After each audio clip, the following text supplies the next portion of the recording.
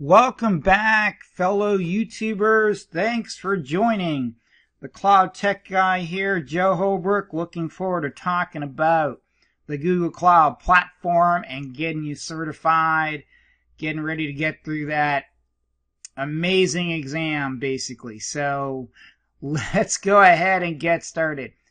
So quick notice before we get started, there's a link down under the video where you can click the link and go directly to the GCP Bootcamp I have put together, as well as practice exams that you could also take as well.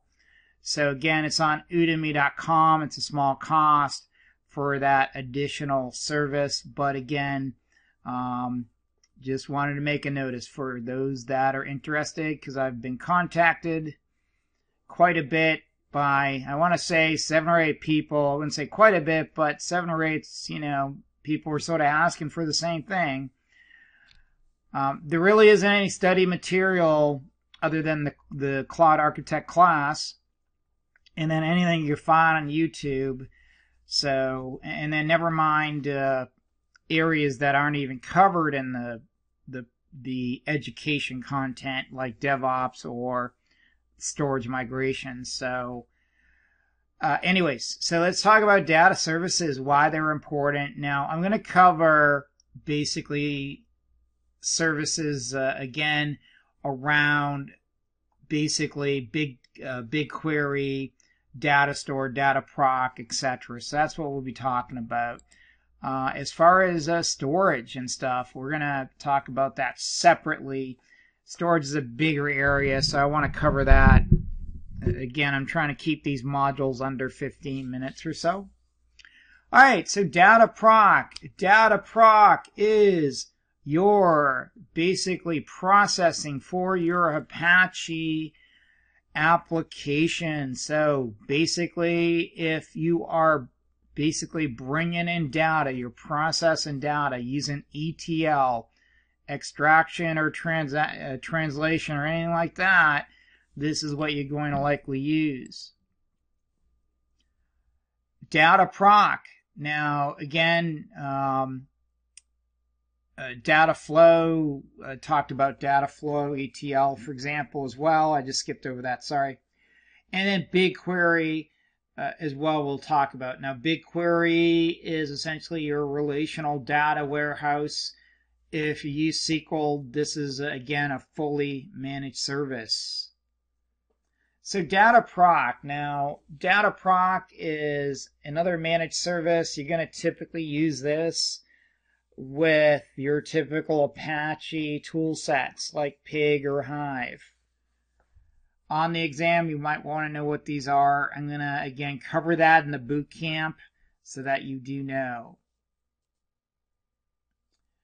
So again, data proc, this is for you to process data sets. Keep that in mind. Data flow. Now data flow, this is data processing. This is focused around batch jobs or streaming data. So as far as data flow is concerned, you'll run into that with typically, basically ETL. The goal of data flow, again, is a managed service. It is considered a unified programming model. So here's an example of a data flow, essentially. So you have your processing. Basically, you have your input. The P collection is going to be basically the streaming data or the data that is being processed, essentially. This is called a pipeline, and so the pipeline is basically the workflow. You can think of a pipeline as sort of a workflow, basically the same thing. When we talk about data engineering, again, you don't need to be a data engineer for this part of the exam. Now, if you take the data engineer exam, that's a different story. It's much more complex than what you're going to see on this exam. And the areas that you want to know again, are more focused on why you want to specify a service over another. But just so you could figure out how things come together, you want to create a pipeline generally. The P collection is a collection of pipeline data, basically. Basically, this is what transforms the data. Basically, is sort of the way to look at it. You have an input, you have an output. Sort of like a translator, almost, I like to compare it to. Sort of like brings in English and brings out Spanish, basically. Now, the pipeline is called a DAG.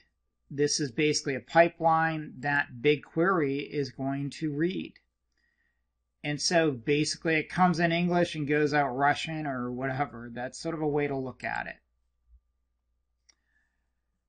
Bigquery. So again, this is a petabyte scale relational data warehouse, essentially. Used for heavy duty analytics. Very fast, very efficient, low cost overall. So again, here's an idea about Bigquery.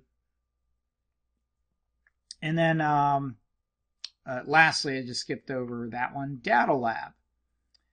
Now, Cloud Data Lab, this is a tool that could be used to help visualize data, basically. Data comes in with these additional services like Bigquery or Data Proc. It's processed through, and basically you got to visualize that data. Sort of like some other solutions out there like Tableau, for example, just not as wide open as that.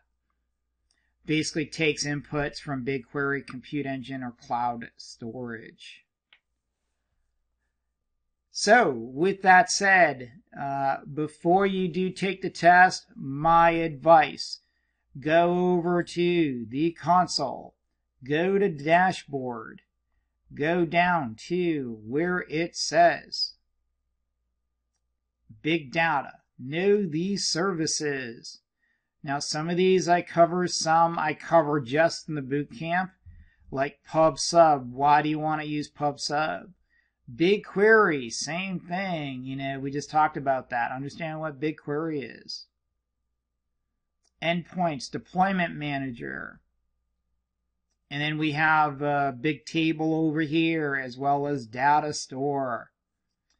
So again, hopefully you'll join us in another module or join the bootcamp, where you'll get much more information and it'll be much more focused around passing the exam. There's, again, a fair number of practice questions to get you ready. So, with that said, let's continue on.